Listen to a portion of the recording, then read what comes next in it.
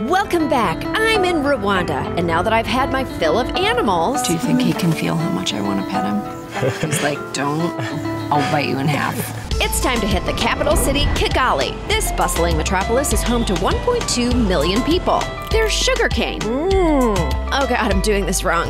The taxis here are motorcycles. Whee! And most importantly, there's very little COVID. While around 10% of the US's population contracted COVID, only about 0.3% of Rwanda's population did. And while we've been hoarding vaccines and haven't made a coordinated effort to vaccinate asylum seekers, Rwanda has been trying to vaccinate everyone equitably, including refugees. Byaradushimishije cyane kubona igihugu cyacu cyakira impunzi. Nazo twarishimye twumvise bazikingiye. So it doesn't upset you that you have refugees in this country? No, it can't upset me. Even my parents were one-time refugees. Okay. Most of Rwandans who survived the genocide were refugees. So when you think about refugees, you don't feel like you need to take your country back from them or like accuse them of being criminals in your midst? No, I am not Ted Cruz. Oh my God, I knew I loved this place for a reason. And the reason people here don't get hot and bothered about refugees is because many people in Rwanda were refugees. Colonialism and imperialism laid a groundwork of instability that led to conflict that led to, well, a near constant flow of refugees back and forth across the Rwandan border.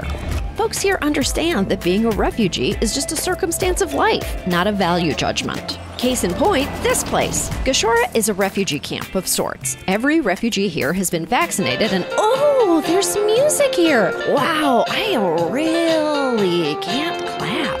Anyway, this is Dana Hughes. She works for the UNHCR, the organization that runs, well, what exactly is this place? This is an ETM. It's an emergency transit mechanism. What is the difference between an ETM and a refugee camp? An ETM is for transit and for emergencies. It really is a place where people are only supposed to be for a few months. Refugee camps are not also supposed to be forever, but the average person can be in a camp for over a decade. Can I stay here if all I'm doing is fleeing a culture war?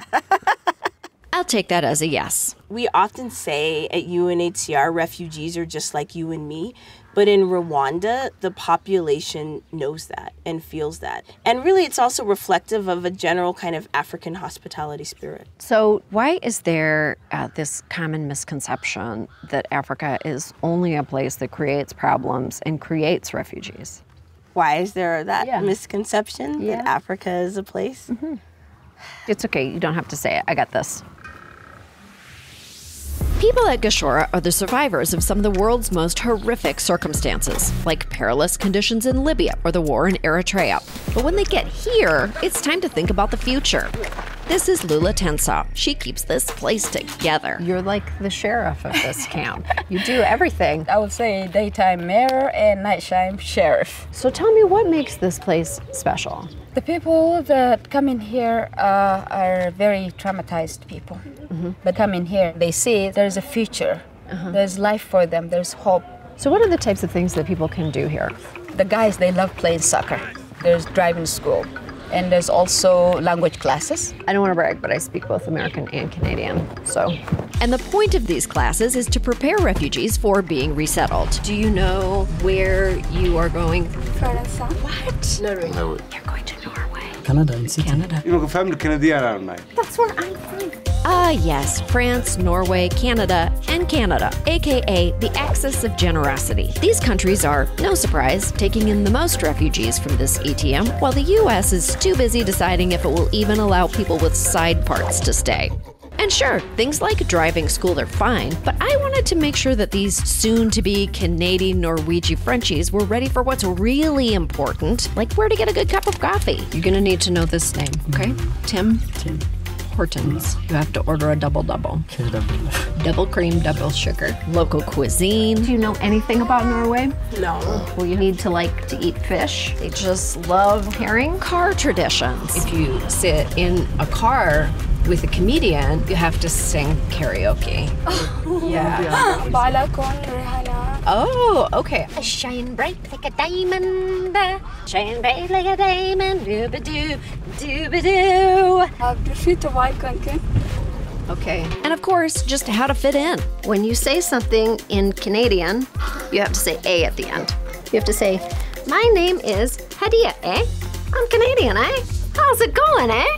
And with these skills acquired, He wants the fish. Look it, you're ready for Norway. I couldn't help but wonder what their selfish motivations were for resettling in these countries to begin with. What do you think life will be like there? በቃ ደስ ዝብል ህይወት ክነብር ዝደሊ ኮነለይ ኸዓ አይሆፕ ይምና ስለዚ ኻኒ በቃ ነድያ አምጤ ተሐጊሳ ምዝሪያ ሓጎሰ ይወሰን ይብሉ ንስኻ ሓጎሰ ንዕያ ካድዛ ኣብትሕቲኻይ ሕዋተይ ማዕቲ Ugh, we don't deserve this generation, which makes what I have to say next even harder. While President Biden technically lifted the refugee cap set under Trump, he has made clear that the U.S. likely won't admit many more people. How does the UNHCR feel about that? We are really happy for the U.S. generosity in general, and we're looking forward to... Looking forward to things changing. Yes. Always proud to hear Americans are doing the bare minimum. I mean, they announced it. It's going to take a minute. It's going to take a minute. President Joe Biden. Come on, Joe. We have plenty of vaccines, food, and space galore. I mean, who's even been to South Dakota? So let's tear a page out of Rwanda's playbook and welcome people like Hadia, Milyan, and Mahari, even if they don't like my singing.